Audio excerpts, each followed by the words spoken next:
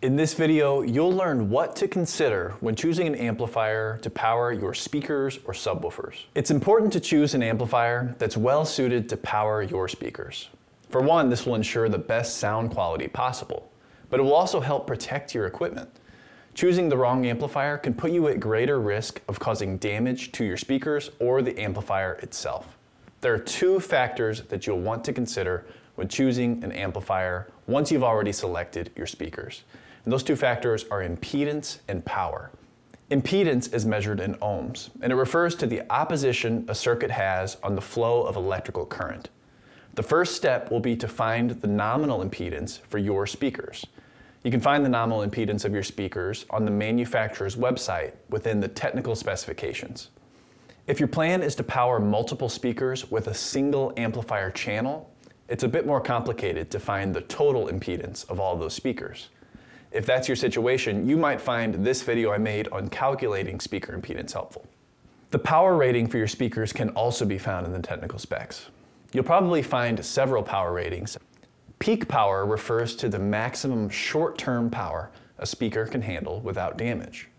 We're more concerned with how much power a speaker can handle over an extended period of time. This is the continuous power rating of the speaker. Let's say I'm trying to find an amplifier to power two QSC E115 speakers. I'll be looking for at least a 2-channel amplifier so that I can power the left speaker and right speaker separately. We need to find an amplifier that can supply adequate power to the speakers at the speaker's nominal impedance rating, which in this case is 8 ohms. Impedance and power are interrelated. At 4 ohms, the GXD4 is capable of supplying 600 watts of continuous power. At 8 ohms, it's only capable of supplying 400 watts. Let's look at the GXD8, which supplies 800 watts per channel at 8 ohms. This is a better fit, as it gives us the headroom to comfortably supply enough power to get the most out of our speakers. Choosing an amplifier that can supply too much power makes it possible to exceed the limitations of the speaker.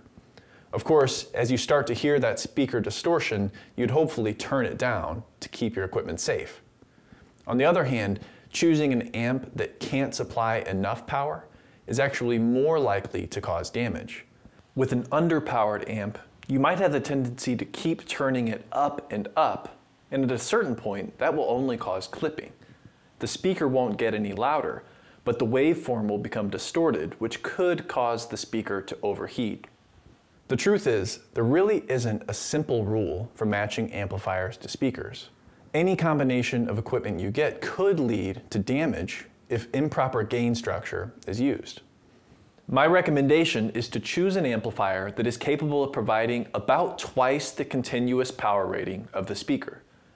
Remember, a doubling of power is only a 3 decibel change.